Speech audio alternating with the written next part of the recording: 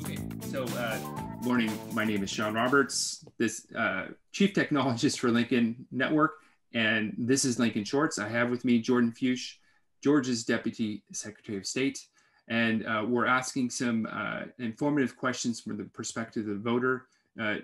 Jordan wanted to talk somewhat about the role of the Secretary of State's office in the in relationship with the elections officials, election official offices in the counties. Jordan, tell us the situation.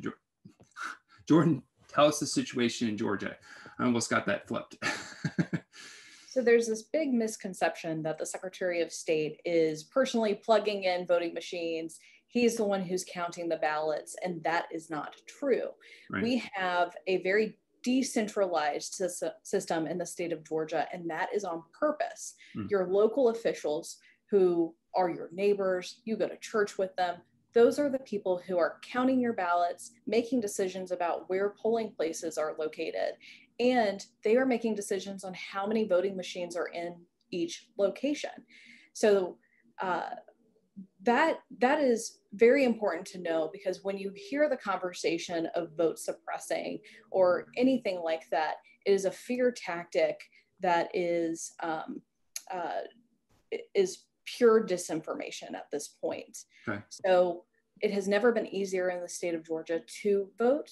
We have the highest turnout records we have ever seen. As it stands today, we have about 40% increase of early voting from 2016 to now. Wow, that's a big increase. Oh yeah. Huge. We have about, I believe it's about 97% eligible voters who are registered. So through our programs like DDS, who automatically registers you to vote, and you actually, if you don't want to register to vote, you have to opt out of that system. Okay. So you are self-selecting to not register to vote. So is it a voter style registration that you're speaking of, that you need to opt out of? Sure. So it's a automatic motor voter kind of voter registration program. So all of the increases to our registration system is because of that policy that was put in place by the then Secretary of State, Brian Kemp. This has been Lincoln Shorts.